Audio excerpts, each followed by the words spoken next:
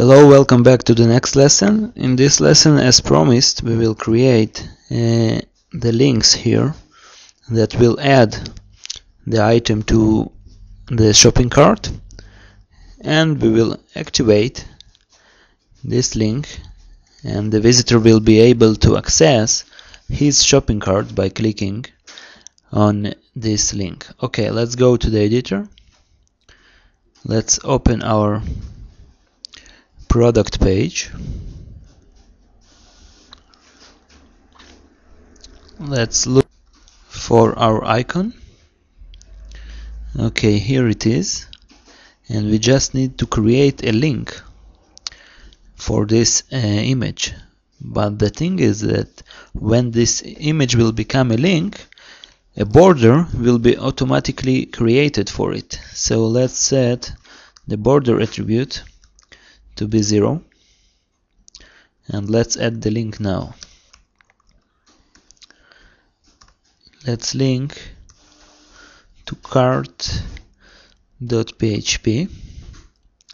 We will not give an ID here as a variable because we don't want to do anything, but the problem is that inside our cart page, if the action is unset, it will be set to empty and empty our chart.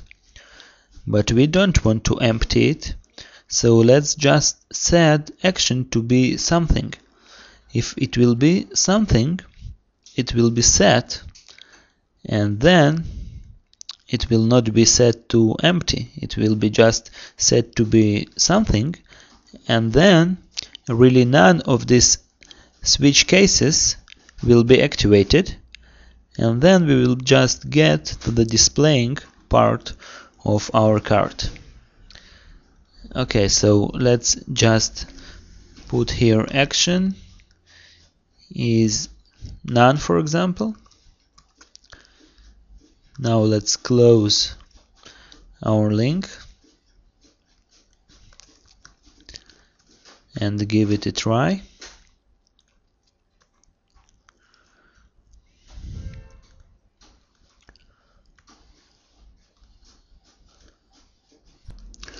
Oh, I think that I just linked the big picture instead of linking the icon. So I will cut it, I will delete it. Border can stay be 0, it's 0 anyway, it's not a link. Let's look for our cart image, here it is, and we can add the link here. Close it and set the border to be 0.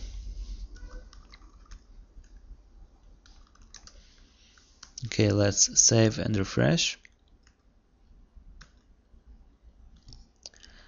Okay, our image is now here at the bottom. Although it is a link, let's click on it. Okay, great, we have our cart. By the way, I want to add a multiple sign here, right near the X.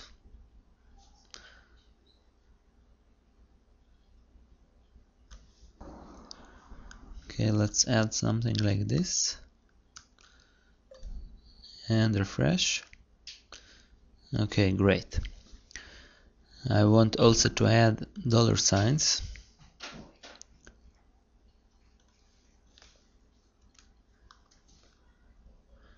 This is the total, and the line cost will get a dollar sign as well.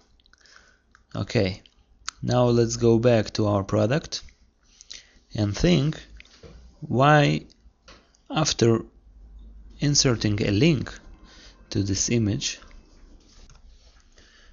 oh, where is our link? Let's hit Ctrl Z, and I just copied the div class instead of copying the link. So let's cut it and paste it here.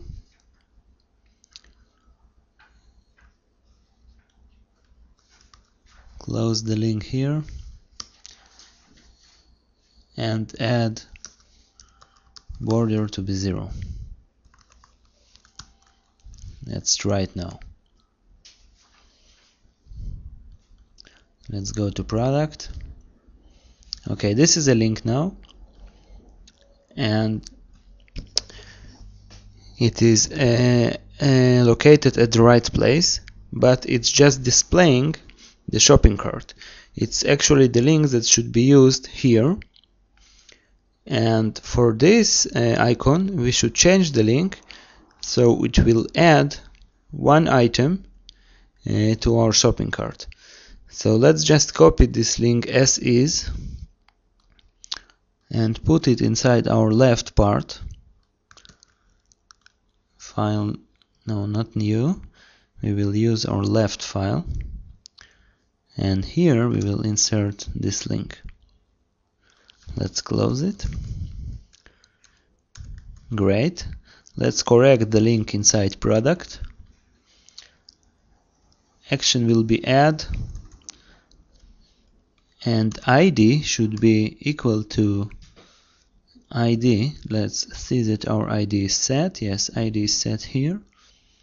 So we can just make it equal to ID variable. Okay.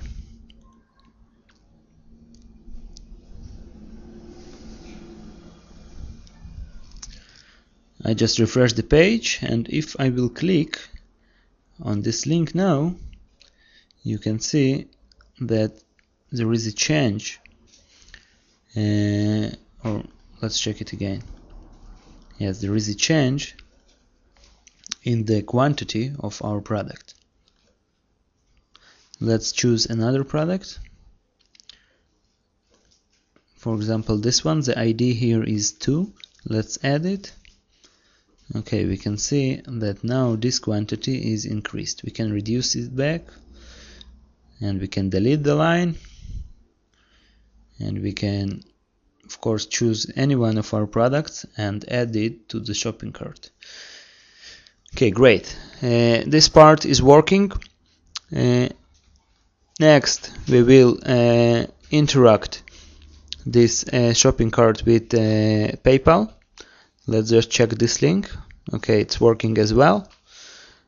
Maybe we should put it, take it a little bit down, maybe a little bit left, using CSS, maybe at the end. Okay, we can finish the lesson now and continue to work about our shopping cart later. Bye bye.